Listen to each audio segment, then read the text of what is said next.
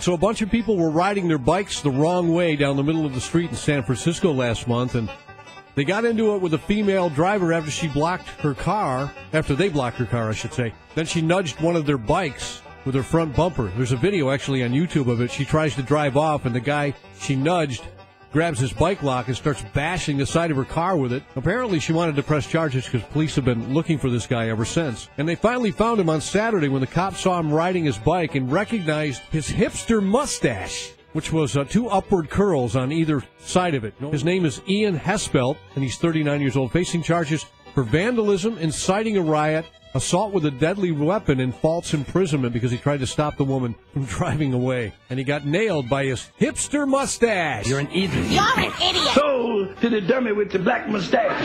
I'm out there. This story comes to us from New York City. 52-year-old Alexander Copeland managed to get himself fired when he wasn't even working. He wasn't supposed to work. He drives a bus for the Metropolitan Transit Authority. And he decided to get hammered on Sunday afternoon while he was off duty. Again, that's okay. But then he decided to get behind the wheel. Even worse, the drunken joyride he took was in his own city bus.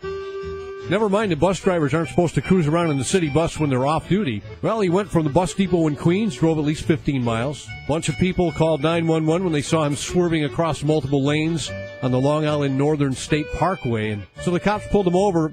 He blew a .20, more than twice the legal limit, charged with reckless endangerment, unauthorized use of a vehicle, aggravated DWI, and traffic violations. That's how you get fired on your day off. Not cool. The bus is out of control. Yeah. You big dummy. And with only 20% loss of my brain function.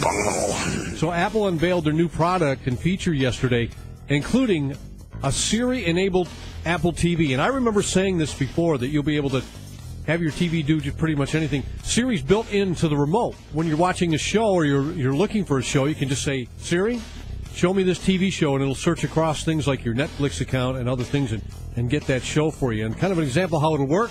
Siri, I want to see Portlandia. Finding pornography. No, not porn. I didn't say porn. No? Finding gay porn. No, I don't want to watch that. Not that there's anything wrong with that, but I'm a straight male. I don't like men. Sex with mailmen. No! Sex with mailmen in Portland. Hey! Sex with kangaroos. What? That's going to sell for $150 starting in November. Yeah. It's exciting stuff. Yeah. Classic rock.